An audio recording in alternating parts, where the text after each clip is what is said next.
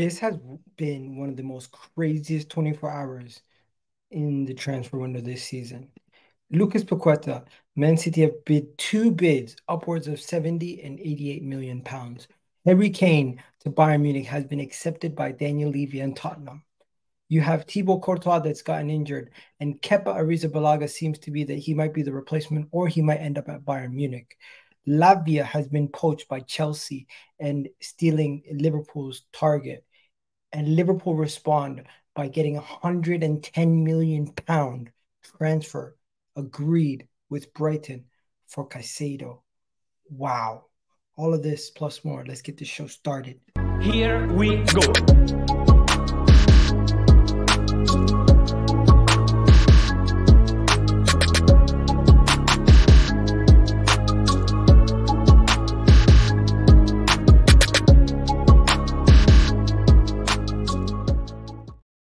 Unbelievable 24 hours in the world of football. Honestly, I cannot believe it. But we can only begin with one club, one situation, the Liverpool and Chelsea saga. And Chelsea got a taste of their own medicine, ladies and gentlemen. After Chelsea poached Lavia, Liverpool went in and said, you know what, we're going to better you. They went and got a deal agreed for Caicedo. Yes, Caicedo is now headed to Liverpool Football Club, and they've agreed 110 million pounds, as reported by David Ornstein earlier in the night. Now, I am shocked, and I'm enjoying this drama that I'm not involved in. For once, usually Arsenal are involved in these dramas, but for once we're not involved in it. This is actually crazy, though. Liverpool are now serious contenders for the title once again, in my opinion. They've done the midfield overhaul. They now have Caicedo, McAllister and Szoboszlai. They've done the whole midfield overhaul, spending massive money on the midfield, which needed that overhaul. They're just a couple players away now from being complete again, and I could really see Liverpool being a threat this season. This is exactly what they needed. And now going on to the Chelsea side of things, this is what Chelsea get for always looking like they don't know what they're doing. They don't seem to have a plan. They just seem to constantly throw money at the problem. And what's actually gone under the radar today was that they actually signed a player. They signed Tyler Adams. Tyler Adams was signed earlier today. Like, I don't know about you guys, but Tyler Adams is not moving the needle for Chelsea. He should be a bench player. He most likely will be a bench player. But they signed Tyler Adams today, and it does look like they've gone from potentially getting Declan Rice or Caicedo to now getting Tyler Adams and Romeo Lavia. I know it's 20 million. It was a cheap release clause, but all in all, Chelsea are now going to be going from potentially signing Caicedo and Lavia to signing Tyler Adams and Lavia. That's not really the strongest midfield partnership for Enzo Fernandez. Chelsea leaving themselves really short and showing their ass here. Todd Bowley showing his ass. It is what it is. I personally think Chelsea are still going to finish below Liverpool. I always thought they were, but this Caicedo deal is really a game changer for Liverpool. Liverpool spending 110 million pounds, club record transfer fee, one of the largest transfers in the Premier League's history. Like, wow, guys, unbelievable deal for Liverpool. Unbelievable situation for Liverpool. This changes everything. This gives that Liverpool team life. As for Chelsea fans are not going to be happy. And you know what? I'm here enjoying the whole misery, as I've been telling them for the longest time that this Chelsea team doesn't look like they have a plan. Todd Bowley doesn't look like he has a plan, and Liverpool fans are just going to be laughing. Liverpool fans are just going to be laughing like they were when they beat Manchester United 7-0. And they face you on Sunday, and they could be announcing Caicedo's arrival. It's funny. And Brighton got what they wanted. Now, let's go to some of the other stuff. This right here, the Lucas Paqueta stuff, is crazy to me. So if you guys don't know, Man City have submitted a 70 million pound bid, and then a second verbal bid was submitted yesterday of 88 million reportedly, and that was apparently going to get turned down by West Ham because they want more than that. Now, to me, in what world does 88 million pounds for Lucas Paqueta get rejected by anybody? That is crazy. West Ham are moving nuts. But you know what? you at the same time you got to respect it. They value their players very highly, and they want to get a lot of money for their players.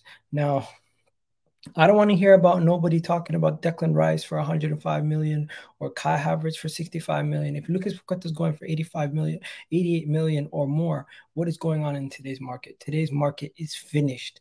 And if he's going to Man City, you know what? Uncomfortable conversations for certain players, because I thought Kovacic was the Gundogan replacement. I don't think so.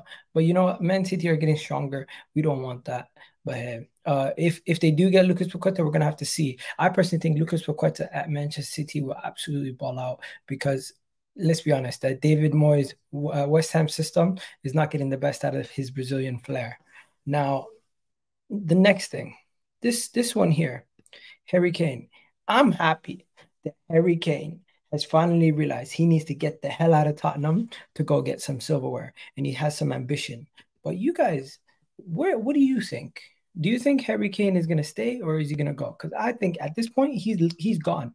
He knows that Tottenham team don't have nothing for him. They don't offer him anything. Only thing they offer him is a route to go win that golden to get the Premier League's goal record, and he could still come back in like a year or two and still get it. Just go and collect some Bundesliga trophies. But in my opinion, his legacy as a footballer will forever be washed.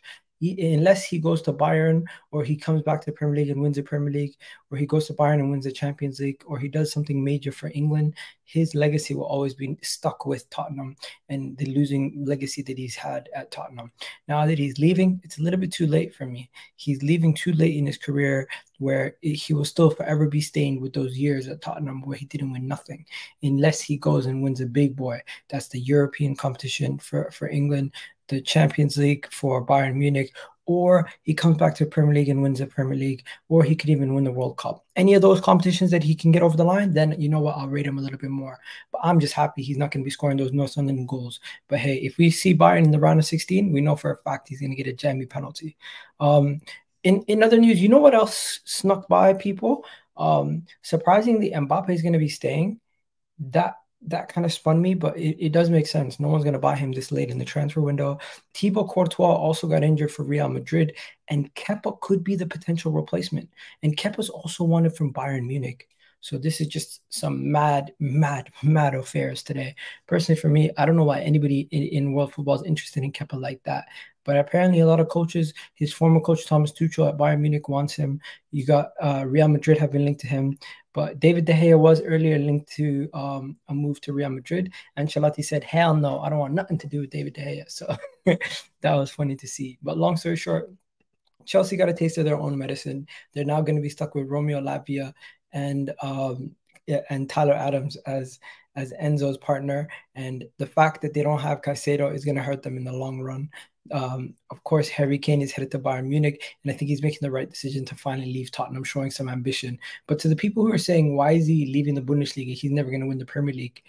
He can still come back to a better team in the Premier League and potentially win in a couple of years' time. The Lucas Paqueta situation is just hilarious to me.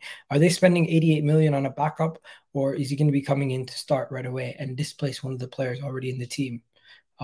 Dare I say, could he be coming in to displace Phil Foden? And the Kepa situation, I'm surprised anybody in the world wants him. to go from Declan Rice to Tchouaméni to Caicedo and end up with Romeo Lavia. Only Chelsea Football Club under Todd Bowley, man. And at this moment in time, they don't even have Romeo Lavia. They're signing at this moment in time is Tyler Adams. Imagine if he's their guy.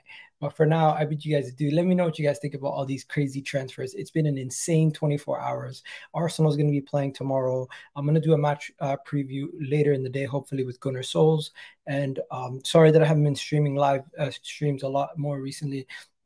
Just had a lot of family stuff going on, and my parents are coming to visit from Canada, so over the next couple of days, so probably going to be doing a lot of family stuff with them too. But I appreciate all the patience. Make sure you do hit the like on this video, get us past at least 100 likes, and if you've gotten up to this point in the video, let me know which transfer made you laugh the most, and which transfer out of these do you think is the craziest.